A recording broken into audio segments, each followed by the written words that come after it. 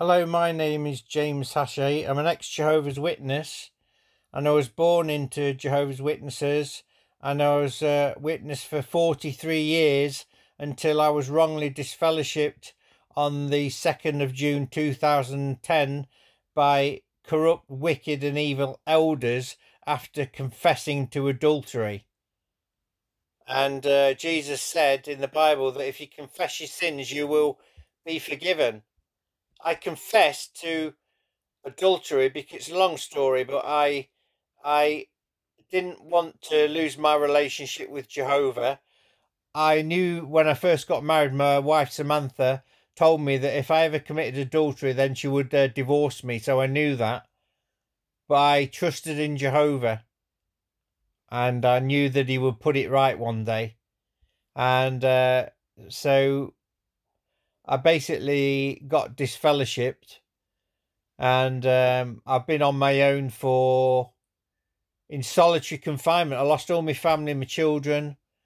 Solitary confinement over 14 years in my bedroom. I rarely go out except to go to my best friend Trish, who I've only had Trish since I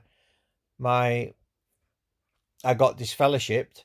Yes, I claim to be the Son of God, Christ the Messiah, but many come in the name of Jesus said many will come in my name claiming to be the Christ or Messiah and will mislead many.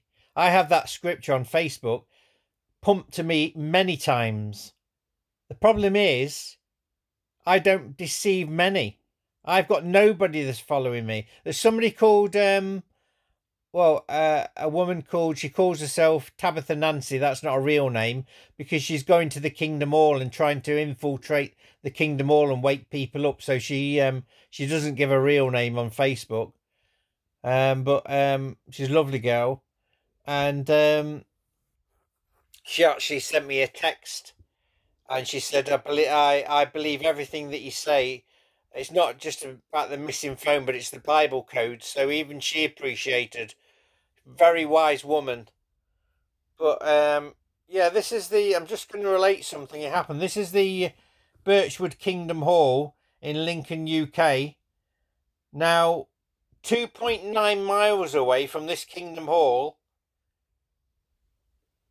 my birthday is 29th of April, so that's the 29. You have to follow the B1190. Now, in the Bible, there are 1189 chapters in the Bible. So 1190 would go back to the start of the Bible in Genesis chapter 1. Isn't that amazing? Is that a coincidence or by Jehovah's supernatural design? I think it is. Well, if you go 2.9 miles away from the Kingdom Hall, you come to a hamlet without a church in Skellingthorpe called Jerusalem.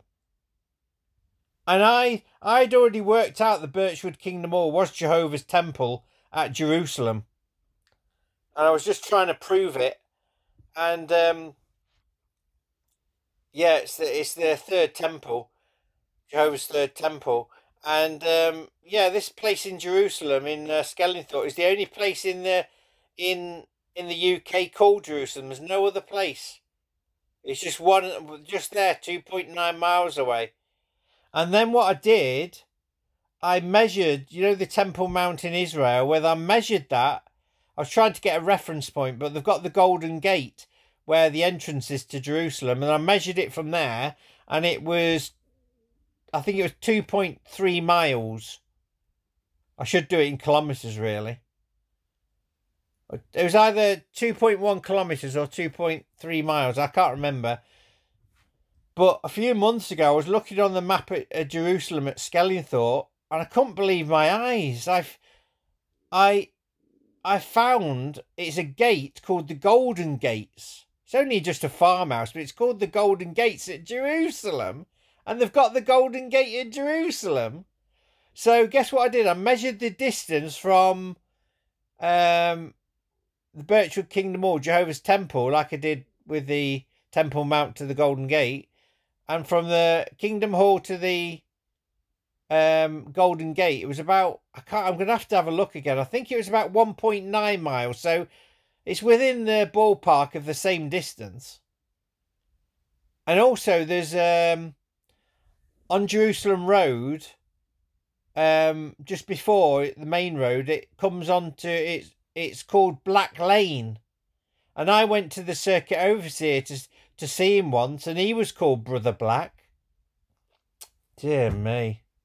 So this is Jehovah's Temple, and just to prove it, I can't remember the date. I wish I'd wrote it down, but I went to the Kingdom Hall, and I was sitting at the back, and I went to get my songbook, and I found my letter that was in my briefcase, which it was a letter from my CPN, community psychiatric nurse, to a plea with the elders to not be disfellowshipped. But that was on my Bible.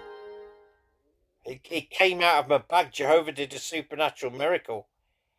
And then when I was sitting in the back once, there's a brother called Brother King, and I'm the king of God's kingdom. Brother King had a briefcase up against his chair on the outside. It was like lent quite, not 45 degrees, but it leant against it. And I just caught my eye. It just went to topple over, like fall down on the floor. And Brother King put his leg out and stopped it. So that was a supernatural miracle. But this is the biggest biblical supernatural miracle I've ever known. I mean, it's on a par with when Moses parted the Red Sea, if not better. What happened at this Kingdom Hall, 133 Birchwood Avenue. I went to sit at the back because I was disfellowshipped, like you do. After the meeting, I can't remember what I wanted to see the elders about, but I caught a brother and asked him if I could see one of the elders, and John Dunlop came up to me, which was the presiding overseer at the time, and he says, "Just hang on a minute, I've got to get another elder," which he wanted for a witness, I think, but he got Paul Tucker, which is my brother's name, younger brother's name. So we went into the back room. By the way, I do not lie. I think I've told 2 lies in my life and felt so guilty. That was back in when I first got married. I've never lied again. I'm always truthful. That's what got me into trouble with the elders, because I confessed to adultery. I told them everything that I used to do wrong. Won't go into that now because I'm ashamed of it. But we went to the back room, shut the door. The meeting had finished, obviously. And they've got tall windows in the back room. The blinds were long and they were down. You couldn't see into the hall, but you could definitely hear quite loud chattering and talking. It didn't block it out for certain. It wasn't like faint. It was quite loud. I mean, it was just noticeable. I noticed it. And what I did notice was I was talking to John Dunlop and Paul Tucker for, to be honest, it only seems about 3 minutes or 4 minutes, maybe maximum 5. Even if it was 10, it wouldn't matter. But I heard the chitter chatter, and all of a sudden, and I'm not joking, the hall went quiet. I said, it just popped up straight the way in my head. I've got an earthquake here now. Japan region, class moderate magnitude, Japan. 1.0 depth, 6.2 That's a sign from Jehovah. ago. The earthquake's just gone off, 5.0 in Japan. That's to do with the sign of the 1st of January. They had a great earthquake in Japan, in Honshu, Japan. And using the letters in Honshu, Japan, you've got Joshua, which is my son's name. And that earthquake was on jw.org. David Splain told you how the brothers were safe, but some kingdom halls were damaged. But if you read Revelation 6 verse 12, it talks about a great earthquake. And then the sun turning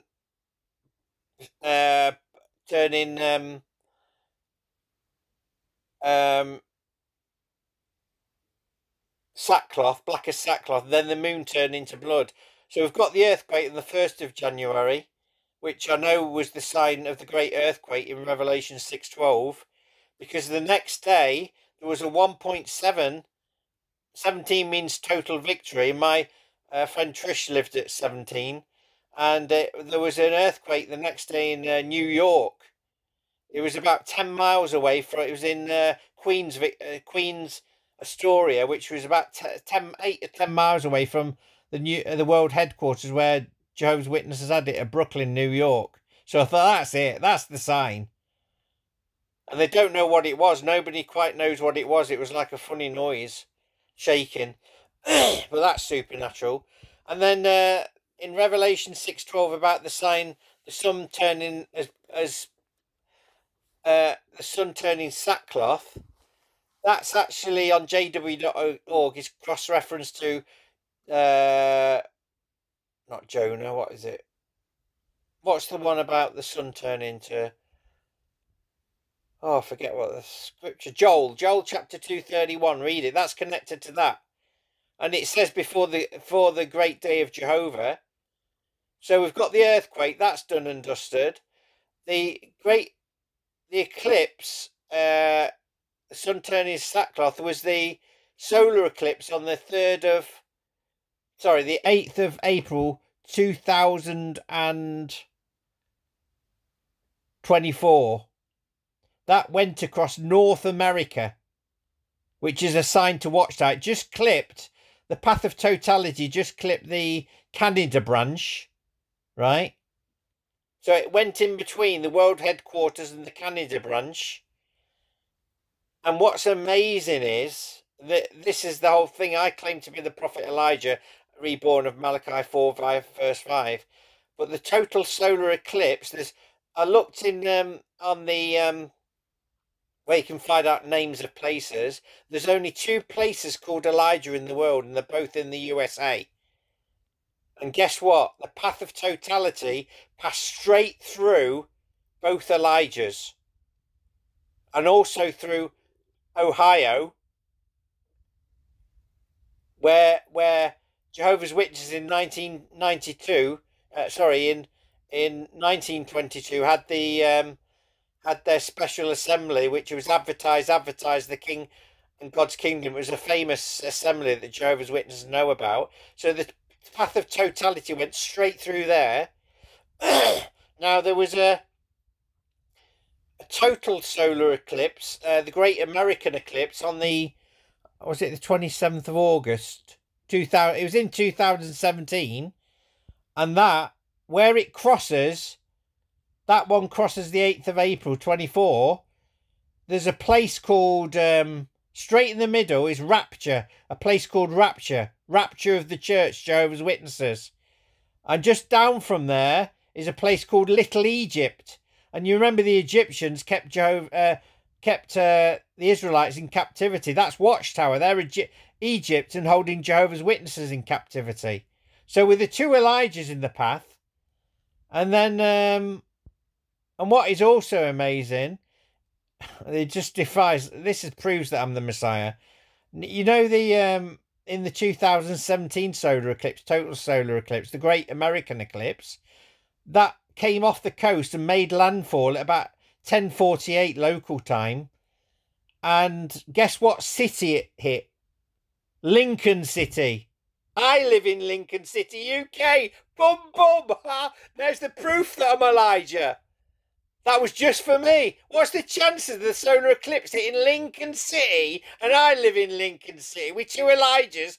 Oh, this is ridiculous. Oh, and also, my birthday's on the 29th. So, if you had... Well, it's on the 8th of April, the solar eclipse. So if you count 8 and 29, my birthday, it comes to 37. Right? Sorry, I'm doing something on here.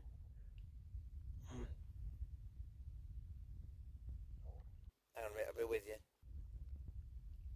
Just looking up Isaiah 37. Yeah. So, at the 8th, when the solar eclipse was to my birthday 29, it comes up to 37. Now, the next sign to be done before Watchtower go down is the Revelation 6:12 again, where it says the moon shall be turned to blood. It says in that of Joel 2:31. Now that sign will be fulfilled on the 14th, the 13th and 14th of March 2025, which is also my daughter's month of birth, and the solar eclipse happened in my month of birth. And the amazing thing is, if you add 13 and my daughter's birthday's on the 24th, you get 37. The same as adding 8 and 29, my birthday. And Isaiah 37 says Jerusalem's deliverance foretold. So what's the chances of that? So this is the definite sign.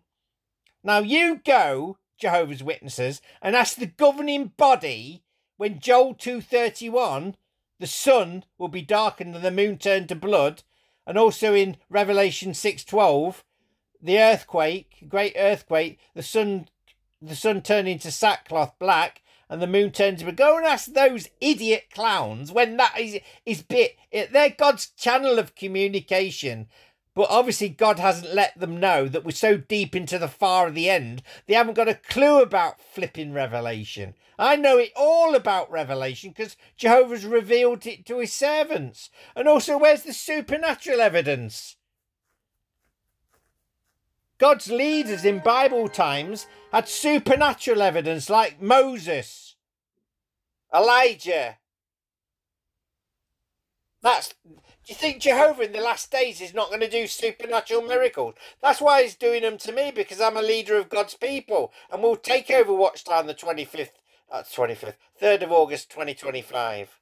Anyway, going back to this Kingdom Hall, I told you that I was hearing the sound of the brothers talking from the main hall. It suddenly went top. I said, hang on, John. Why's the brothers stopped talking? I immediately bolted out the door and the elders followed me. And guess what? Everybody had vanished. Just into thin air. I couldn't believe it. I said to the elders, what's going on? They just looked at me stunned. I went out into the car park. The elders followed me and I said, where's the cars? They didn't say anything. They were quick to get away because I don't think they liked it because of what they're doing. If you read Ezekiel chapter 8, it talks about the terrible things that are going on in the temple, that are going on in the Kingdom Hall, which is God's temple at Jerusalem. It says, look and see what the elders are doing in the darkness. So what are they doing at that Kingdom Hall? Are they wife swapping? Is the child abuse rings? I reckon there is. I reckon they're up to no good. Because when I went to the Kingdom Hall, I got disfellowship for adultery, and during my judicial committee, David Seven is a pious idiot. He was to want to say something. He kept putting his hand up in the meeting. Oh, being humble, pious Pharisee. Bunch of Pharisees, those elders. They delivered me to death psychologically and took all my family and friends away from me. I mean, how did they do this when you confessed to adultery? They knew I'd had bipolar because they had Bob Gash, who had a daughter with bipolar. That's why they brought him in, for some sympathy. I don't know. But why did they do that to me? Jesus said, I want mercy, not sacrifice. He's not interested in all your meeting attendance and going out and field ministry if you're not going to be merciful. These people are not merciful. So, yeah, that's what happened at the Kingdom Hall. So John Dunlop and Paul Tucker are my witnesses to this miracle happening. They didn't say anything to me because they were gobsmacked, I think. They looked worried. They knew what happened. Jehovah would reveal it to them, but they're hiding gross sexual sins, I'm sure of it. In fact, David Seven, there was David Seven. I went to the hall. They actually got me arrested, but I went to the hall with I spoke to Simon Eshelby and Baz Gilderdale, who are on my judicial committee, and at the door he says, he came out, he says, I can't talk to you now. And I just came out with it. I don't know why. It must have been Jehovah. I said, why have you had sex with my wife, ex-wife Samantha? And you know what he did? He put his arms in the air and stamped up and down and went backwards in shock, like over-exaggerated. And then I said it to Baz Gilderdale, and he just had a blank look on his face. He didn't actually say, "Oh, James, how could you think about that? He's had sex with my wife." Because if you yeah, and also I did it to Simon Eshelby, the chairman on my judicial committee. Said, "You've had sex with my wife," and he just goes, "Oh, ho, ho, ho, ho." It's really strange.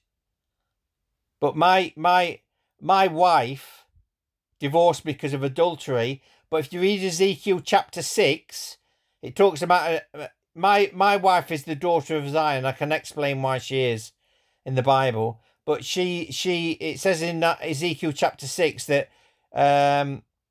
she's an adulterous woman, and it goes into details about being a prostitute and relying on her beauty because she's so beautiful. When I first met her, she still is probably a bit older now, 58, 57 like me. But yeah, it talks about a prostitute, like she couldn't get enough of it, being satisfied. Read it. Ezekiel. Oh, is it Ezekiel chapter 16? Ezekiel chapter 16. Yeah, Jerusalem as an adulterous wife. It goes on to say in the scripture, like mother, like daughter. That's talking about Iris Gale. And then it goes on about it says like mother, like daughter. And basically Iris, it says, despised her husband and her children, which she does. She despised Jonathan Gale. But if you read Ezekiel chapter 23 as well, that's talking about the two sisters. Now, what is interesting about Ezekiel 16, it says that it talks about, let me just get it up and I'll tell you what it says.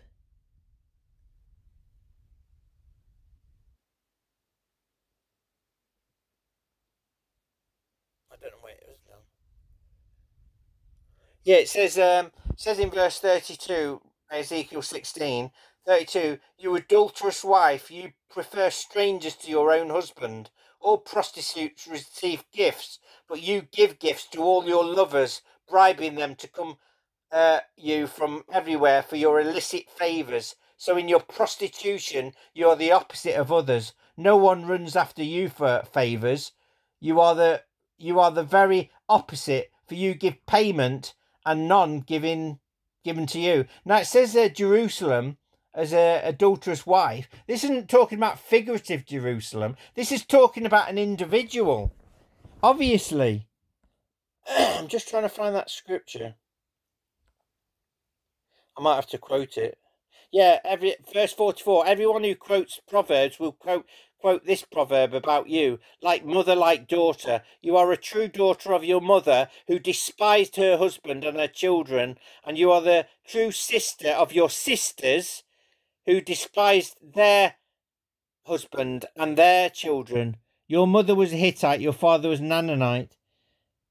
And there it goes on to say, your older sister was Samaria, who lived to the north of you with her daughters and younger sister. Well, if this is talking about Samantha, she's the eldest. So I thought she's got an older sister. I reckon Iris, her mum, Gail, got pregnant at really young age, underage, and they've hid it from everybody. That's because I've got a recording of Iris, and I confronted her on it, and I said, "You've got an older daughter. Yeah, older than Samantha. She's got a sister, hasn't she, Iris?" You know what she said? This is what she said. "I don't know, James. I don't know." I mean, what kind of answers? I've got the recording. That's guiltiness. I'm right about this prophecy.